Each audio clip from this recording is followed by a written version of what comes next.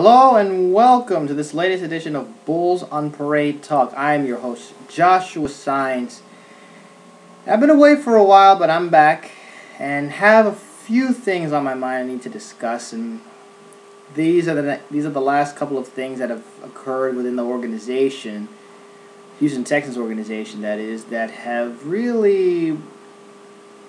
created a lot of questioning from a lot of people, including people on the radio and just in the media in general.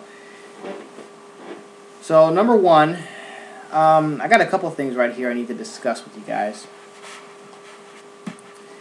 So, first of all, the latest news, well, I wouldn't say the latest, this happened about a couple days ago, actually, is that now that the East-West Shrine game is done, now that he has completed his East-West Shrine game duties, Mr. Romeo Crennel, that's right, Romeo Crennel, has agreed to a 3-year deal to become the new defensive coordinator for the Houston Texans. So what's the first thing? So my immediate reaction is, Romeo Crennel, he's the guy that helped the Patriots defense when they won 3 Super Bowls.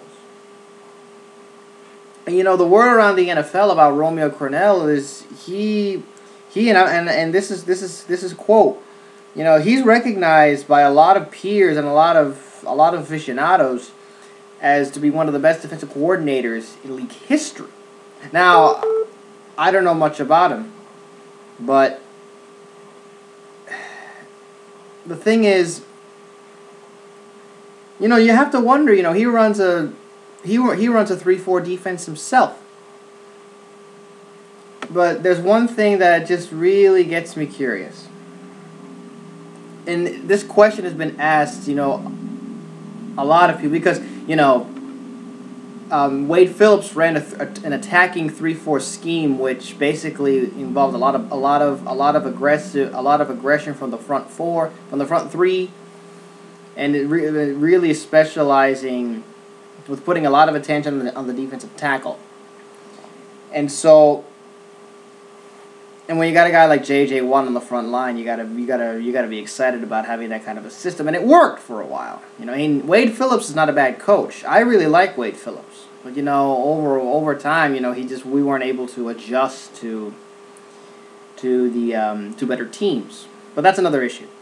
But the reason I bring up Wade Phillips and his way of doing things defensively is because, you know, a lot of people are saying that Romeo Crennel is just another Wade Phillips.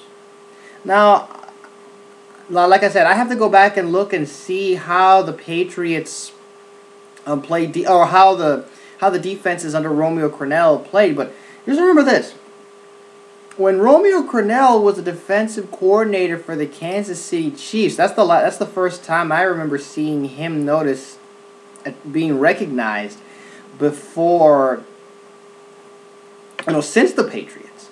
But, you know, Romeo Crennel, he helped groom some pretty good players in Kansas City, and look what they're doing right now. You know, those guys are, you know, Kansas City's defense, they got some players. The season before this one, a couple of those defenders made the Pro Bowl. Just something to keep in mind. And also keep in mind this: Romeo Crennel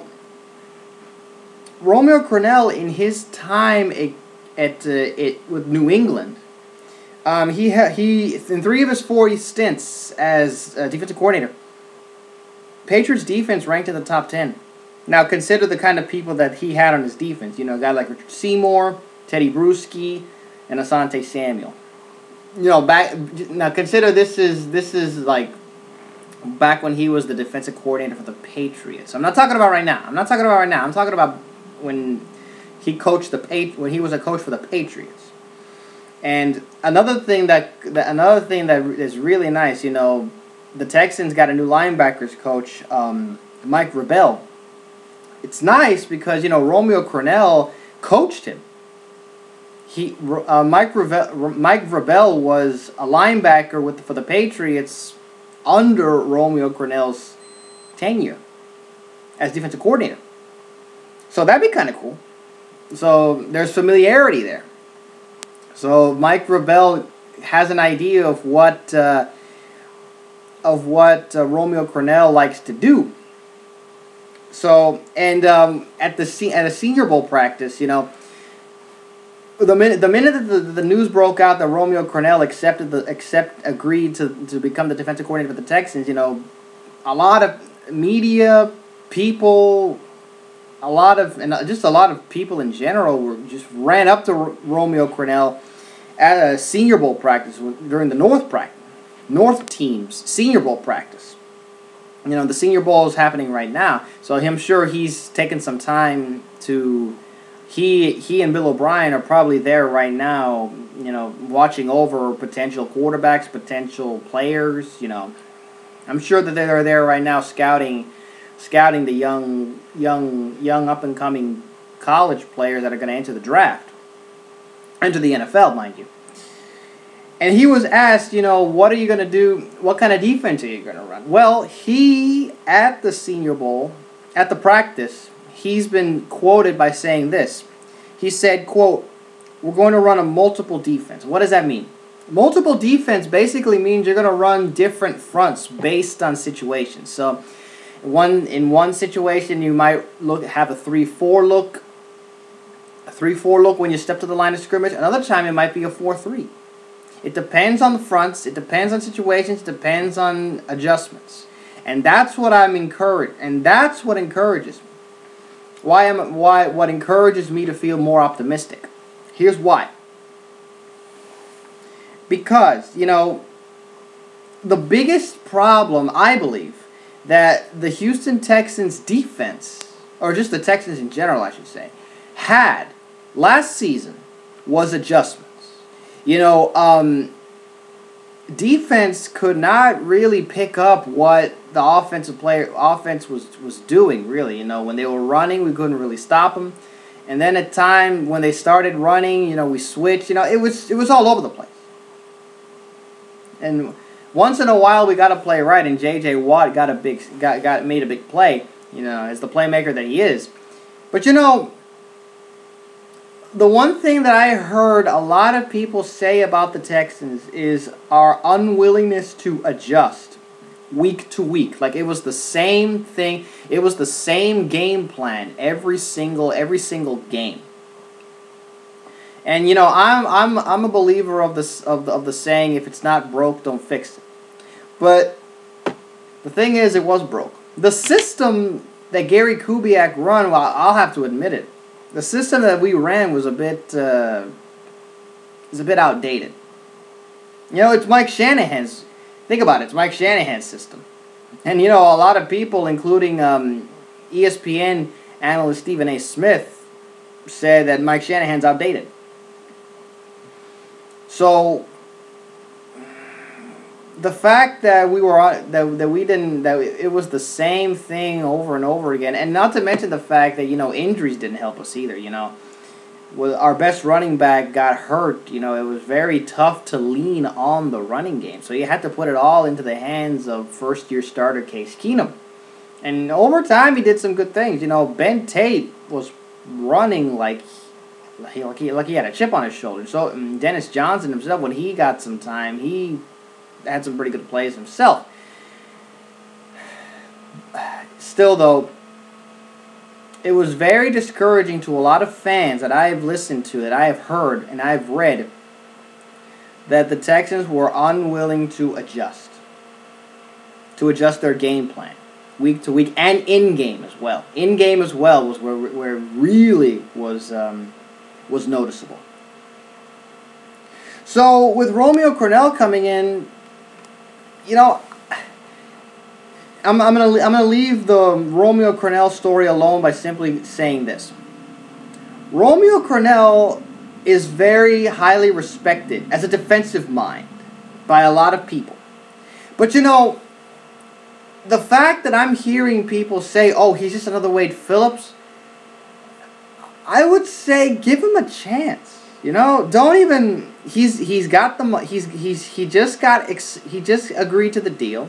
This is going to be his first stint with under Bill O'Brien's staff. So let's see what happens in his first year. And if it ends up that he is just like Wade Phillips, then I'll say okay. Then that's when I'll say it. But I don't know. Like I said, I have to go back and watch his defenses perform. I'm sure that film is out there somewhere, and I can go find it.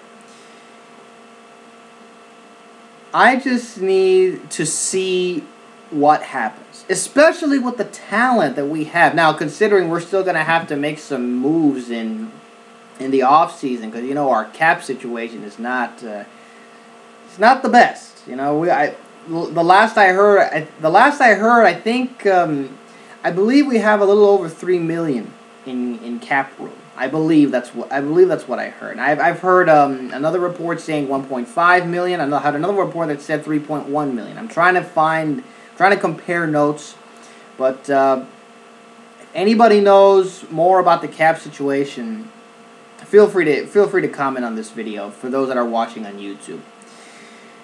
So anyway, so our defensive coordinator position is officially filled up, and we are just continuing to fill in the staff. So now that we have a defensive coordinator, we still have to, the question now becomes, we need an offensive coordinator. But then Bill O'Brien in a statement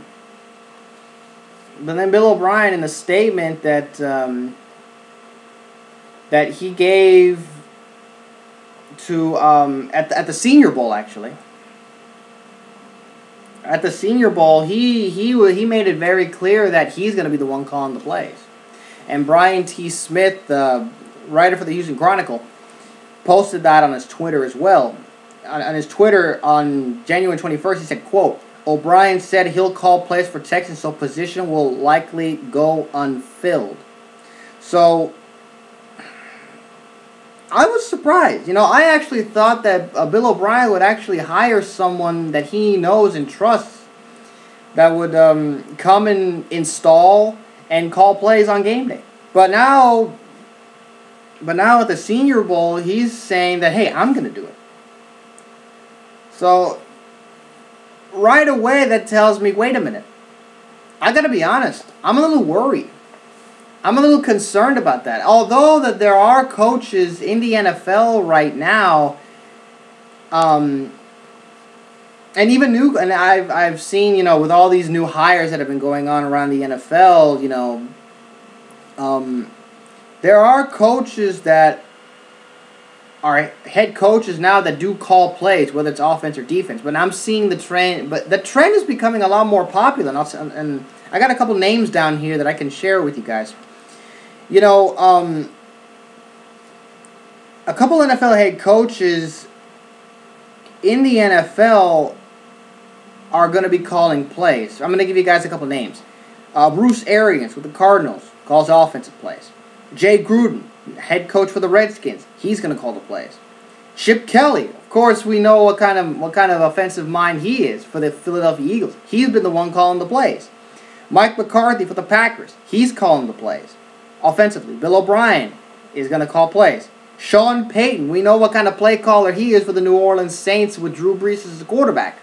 He's calling the offensive plays. Andy Reid is an offensive mind himself for the Kansas City Chiefs. He's calling the plays. Rex Ryan, a lot of people rave about Rex Ryan as a defensive genius. He's the one calling the defensive plays. Mark Trestman for the Chicago Bears in his first year as head coach, he's calling the plays.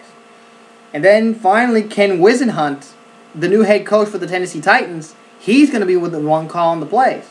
And then, with the latest hire, the last two names I have down here are Jim Caldwell and Mike Zimmer.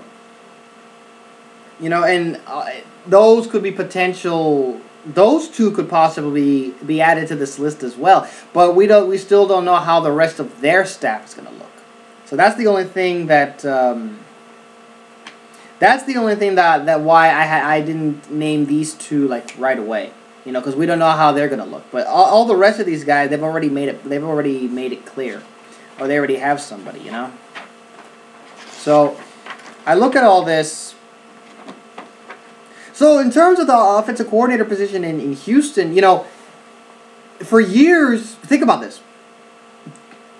Some people have always have almost, dare I say, have crucified or have criticized Gary Kubiak's play calling, his conservative play calling. And I will admit, to an extent, it has been conservative. But guess what? Bill O'Brien, as offensive coordinator, he has experience calling plays. He called plays before he was the offensive coordinator for the Patriots in I believe 2010. The Patriots in 2010, they didn't have an offensive coordinator. Bill O'Brien was the one calling the plays. And that same year, they didn't have a defensive coordinator either. So Bill Belichick was the one calling the plays during that season. So with Bill O'Brien now officially stating that he's going to call the plays, a lot of people are saying, wait a minute. What does that leave then? Would it be, then if we did bring in an offensive coordinator, what would he do? Well, I would lean back to why Gary Kubiak brought on Rick Denniston.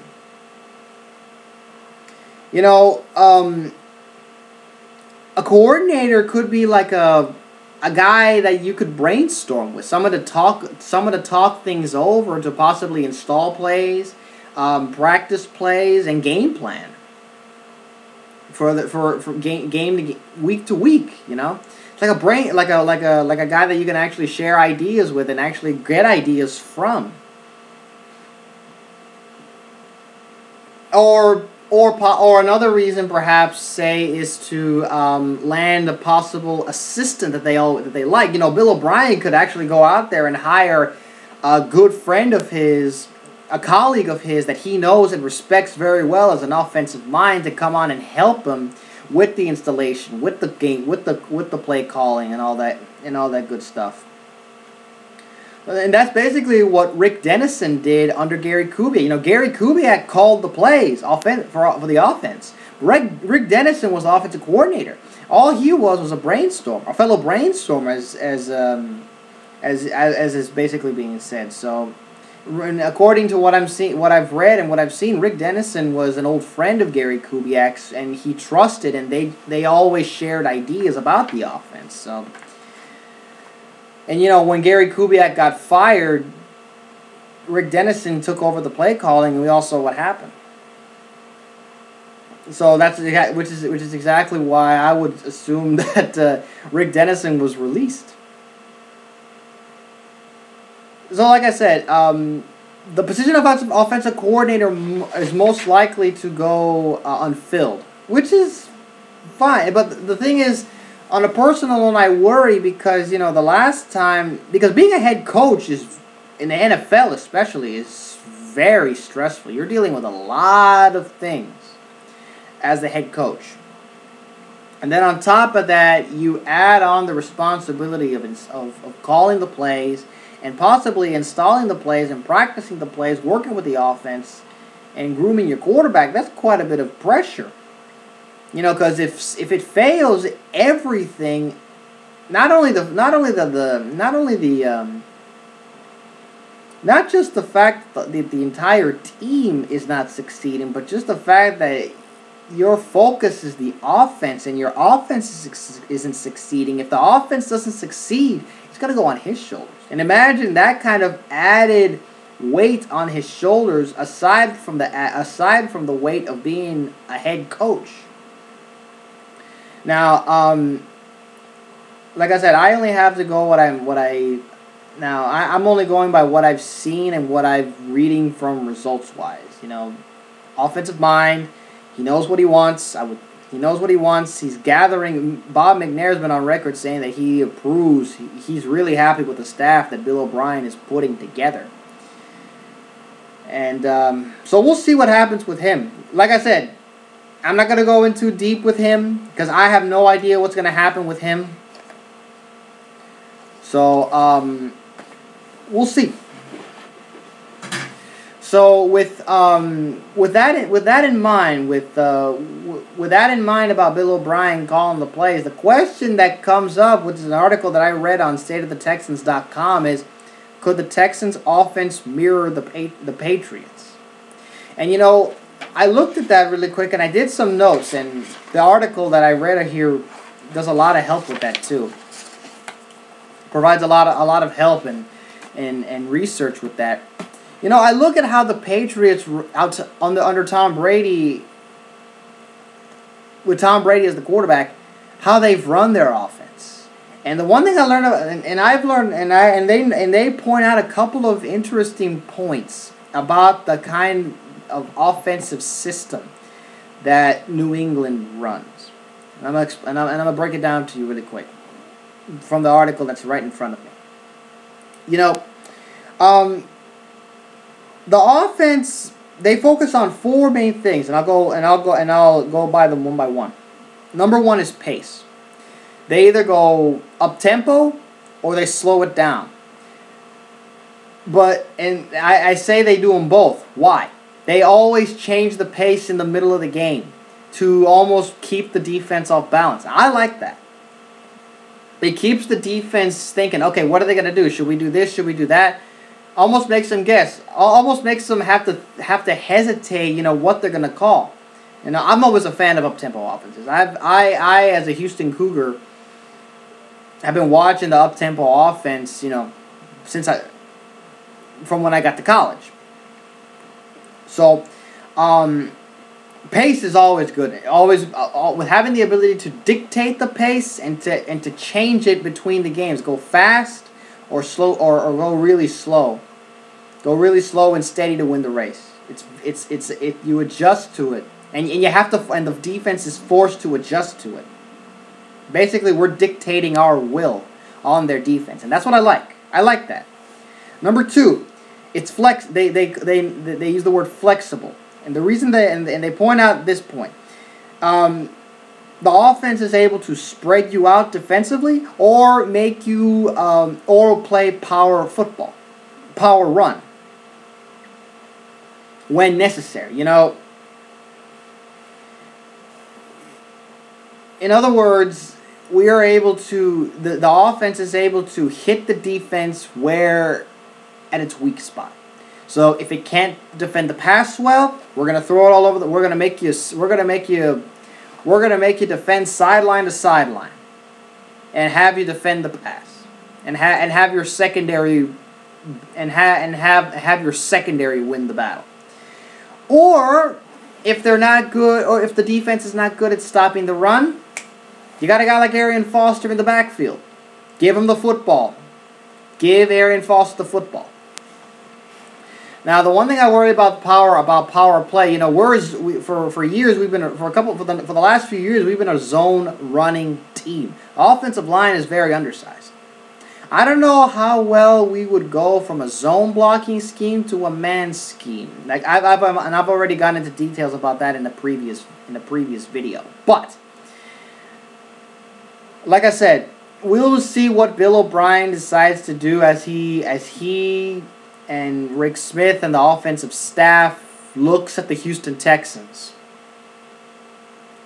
Like I said, but with the idea of the offense being flexible, makes you wonder, maybe this makes you feel pretty good about it, if considering Bill O'Brien is going to install this kind of offense. And you know, and so that leads to the third point. They're adaptable. Now, you might think adaptable and flexible are the same points. They're not. I'll explain. They say adaptable as to conditions on the field and personnel on the team. So basically, you're putting your players in the best position to succeed. So I say we're gonna put our best play. We're gonna give our players a chance to do damage. So you can bet Andre Johnson's gonna see the ball quite a bit. That doesn't surprise me. But you know, we also have a very capable second receiver in DeAndre Hopkins. You know, He led all rookies last year with 833 yards receiving, second among rookies. He is a legitimate second receiver. Give him and Andre, let him defend both of them. Make them defend both and have the tight ends. And which is another point.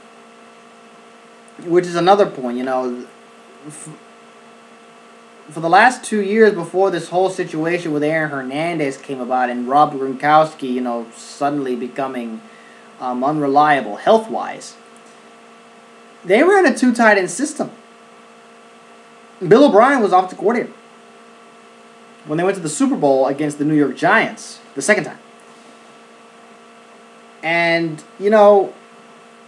they ran 2 tight ends and it worked. Now, consider they didn't have a lot of depth at the wide receiver position. They had Chad Ochocinco, but, he really didn't grasp the offense very well. It didn't really fit him. But the point is, you put your best players in a chance to succeed. And Garrett Graham, Ryan Griffin, Owen Daniels. If we keep Owen Daniels, we'll see what happens with him. But those 3 are very capable tight ends. Now, we may target another one in free agency, or we may get one in the draft. I don't know. We'll see what happens, and we'll address that on another day. But, give Arian Foster the ball 20-plus times. Give Andre Johnson multiple touches. Let DeAndre Hopkins or Keyshawn Martin give it to them on an end around or a jet sweep or something. All kinds of possibilities. And with the right quarterback, who knows? And we'll see how that situation plays out in the draft and free agency and training camp, offseason, and all that good jazz. So, and the fourth point is pretty self-explanatory, is prepare. We're basically going to be preparing every game, every week, what the defense is going to do. Most of the time. So they're always going to enter the game having an idea of how the defense is going to try to attack the offense, to defend against it. Excuse me.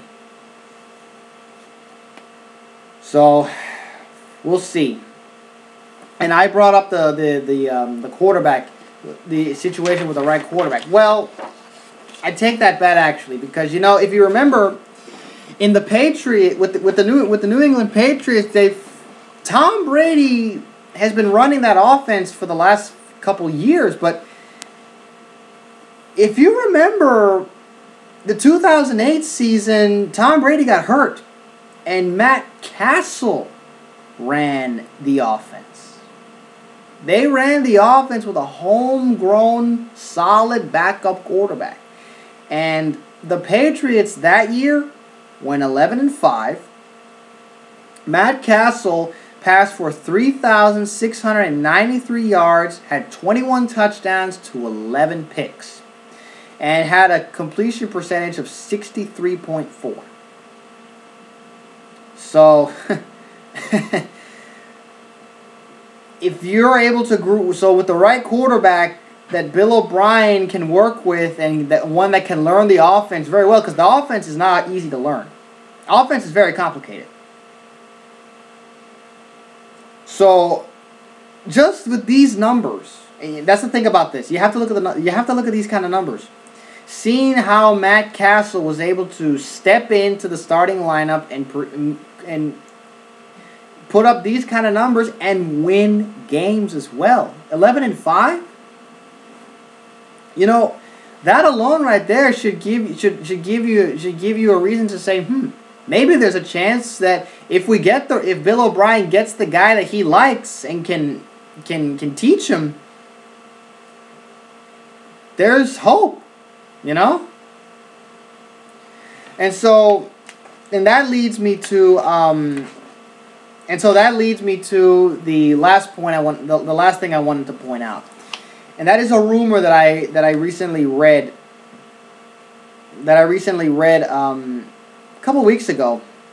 Last week. it feels like a couple weeks ago. But this was something that I read on January 18th, where there were some rumors going around about a blockbuster deal between the Texans and the Patriots.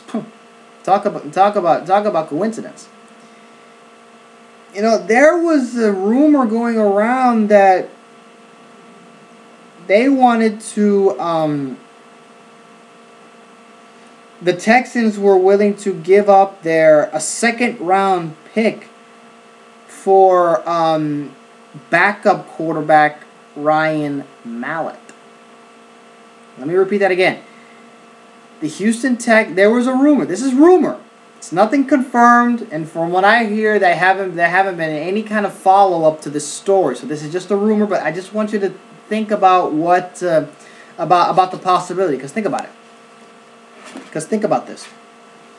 The Houston Texans, there were rumors going around that the Texans might be giving their second-round pick to the New England Patriots in exchange for the 6'6" pocket passer Ryan Mallett, the former Arkansas quarterback. Now, I watched Ryan Mallett at Arkansas. He did some pretty good things for that program. And I watched him fling that football up and down the football field. He can throw it. He's got quite an arm. And you know, New England drafted Ryan Mallett in the 3rd round in 2011. Bill O'Brien was there. So he is familiar. So O'Brien was on the Patriots staff when Ryan Mallett was drafted. So there's some familiarity there too. But he has not, and that's the thing, for the last couple of years, because Tom Brady was there, he's been the backup quarterback. The only thing that we have to go by is preseason. Preseason and practices. That's all. But like I said, because of that, Bill O'Brien has seen more than we have. In practice, in the practices, in off seasons, he's seen more than we have. But I watched Ryan Mallett in college. If Bill O'Brien likes the guy, I say let's get him. Let's get a guy like him. He's 6'6", got a heck of an arm right out of Arkansas. Led Arkansas to Arkansas was legit when Ryan Mallett was the quarterback. So if we end up trading for a guy like him in free agency, it makes you wonder: are the Texans leaning toward getting a defensive player in first overall, or not even using the first overall pick, which is what I have been on record saying they should do. I have been on record saying that the Houston Texans should do one of two things in this draft: either take Jadeveon Clowney, number 1 overall, or trade down and get more picks. Jadeveon Clowney is the only guy in this class that I believe is worth the number 1 overall pick. I believe that. And I've yet to see what he does, at the Pro Bowl. Not the Pro Bowl. The NFL scouting combine, his pro day. That's what I meant to say. His pro day, his practices, his interviews. How a lot of NFL people look at him. How scouts evaluate him. So, but and again, Blake Bortles. It's the one thing that I always say about this, as I wrap up this episode, it's the one thing I'm saying about this draft that might be, that worries me a little bit, because with all the needs at quarterback from not just the Texans, but from a lot of teams in the NFL, like the Browns, the Raiders, the Jaguars, I have a feeling a lot of these quarterbacks that are going to be entering the draft are going to be taken higher than they should. The same way a lot of people were saying E.J. Manuel was taken over Geno Smith. A lot of people thought Geno Smith was going to be the first quarterback taken. But the Buffalo Bills used their first round pick, and they get E.J. Manuel, which was a shocker to a lot of people. I personally believe a lot of these quarterbacks are getting overvalued because of the need. You know, a lot of people are saying Blake Bortles, guys like Blake Bortles, Johnny Manziel, Teddy Bridgewater. Now, Teddy Bridgewater, I believe, is a first-round pick. And he also is deserving of the #1 overall pick. That's what I believe. He's a good pocket passer, good mechanics, worked in a pro-style system his whole career at Louisville. Heck of a good person as well. So with all that being said, you know, let's get a tall guy at quarterback and see what Bill O'Brien can do with him. Maybe, you know, make some cap room. Let's get rid of a couple players that we don't necessarily, that's possibly hurting us cap wise, and try to bring in some pieces that fit Bill O'Brien. And we'll see what goes on from there, you know. So as I wrap up this episode, for those of you that are and so that's all that I have. So that just about wraps this episode up. For those of you that are watching this video on YouTube, go ahead and like, comment, subscribe to this channel for more. I'll have, and to those that are listening to this on the via TalkShoe.com, your community is calling. Feel free to follow that page as well. I'll have a link to the Talkcast in the description below, so that you can go on there and listen to this recorded episode along with past episodes that I did before I made the complete transition to YouTube. So thank you guys so much for tuning in to this episode of Bulls on Parade Talk. Again, subscribe for more videos. This is Joshua Signs, signing off.